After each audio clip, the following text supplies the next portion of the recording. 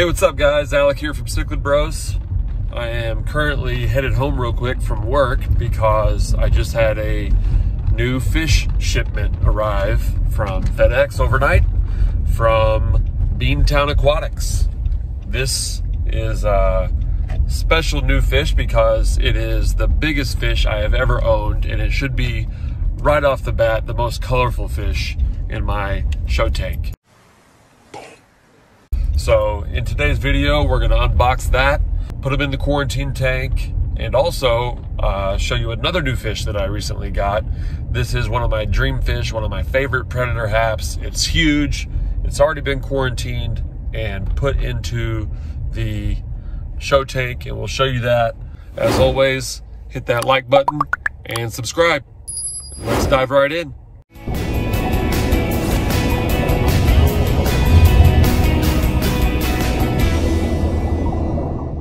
All right, I have arrived at home, filming myself. The neighbors probably think I'm crazy, but here it is. Definitely the biggest box. Oh, what's in the box? A fish has ever come in. So let's hope that means the fish is as huge as they say it is. Sometimes they say huge. All right, here we go. We got this thing downstairs in the basement fish room. We got the quarantine tank already set up and waiting to go.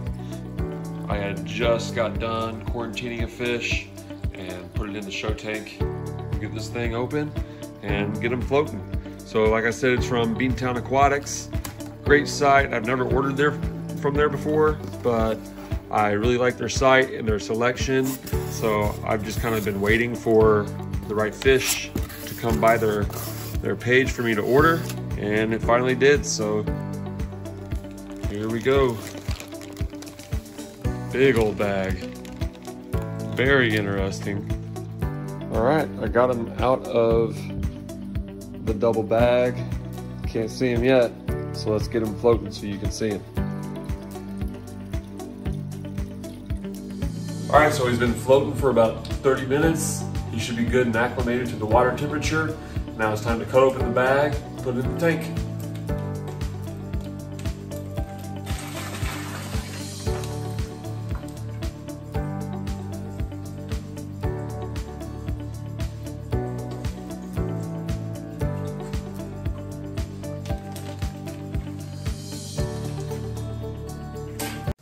Jesus Christ. Whoa.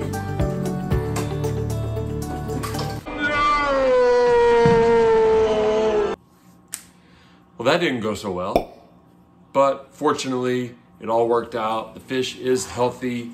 It looks great. It did come as advertised, very colored up. After our little incident, I put a heavy box of aquarium salt, a heavy book, and the lid of the box that he came on as a little makeshift lid. At first I thought that I would be able to keep the water level down to about right here, and that would be plenty enough of a barrier for him to not be able to jump out. But these guys obviously have some crazy jumping power and speed. Lesson learned, anyone out there, be careful with a big, scared hap. The fish that I got is a Tangerine Tiger. It is a big, common hap. Dear God, it's beautiful. To go along with my predator haps, and it should work out really well in my predator hap tank. Everybody meet Tiger. Expect anything different? I just love the design on these guys, with obviously the tiger stripes, with the yellow body and the big blue face. I'm probably gonna freak him out. He does not like people getting too close to the tank. He's been a nervous Nelly ever since I got him. That's why I want to take my time and be as cautious as possible with him. So this guy will remain in quarantine for probably another couple weeks just to make sure he's good and healthy and eating. And what I've noticed is with these bigger cichlids being shipped, you know, overnight, FedEx, UPS, things like that, it seems to be harder on the bigger fish. These last two have definitely seemed to have taken it harder than all my other fish shipments that I've had before. So I really want to take my time on these guys in the quarantine process.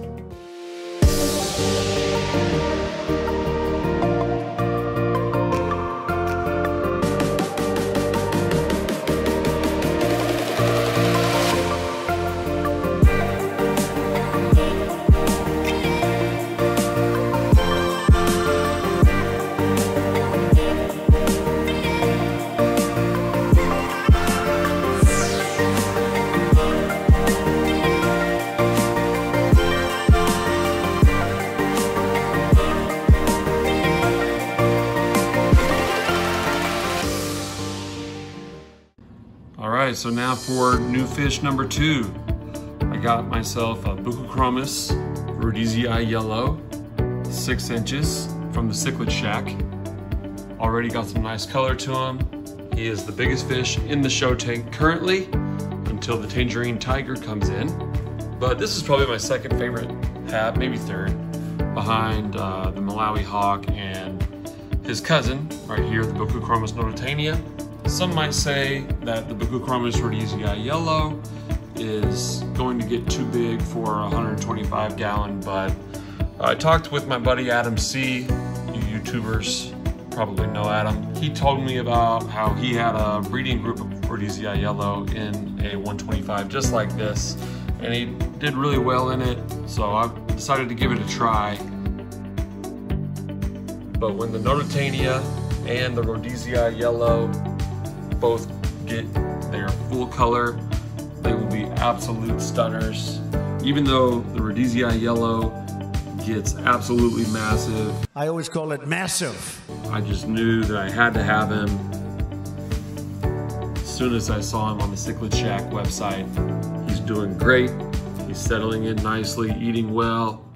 So hopefully adding new fish the size that I am is going to ease the transition and not upset the hierarchy that's already been established too much. Another good way to add new fish to an established aggressive big cichlid tank like this is to add the fish in groups to hopefully take some of the focus off a singular fish. Luckily, Beantown Aquatics and the Cichlid Shack had a great selection, size and type of fish that I needed, so I could quarantine them one at a time. Since my quarantine tank is only 10 gallons, I don't like to quarantine more than one big fish in there at a time.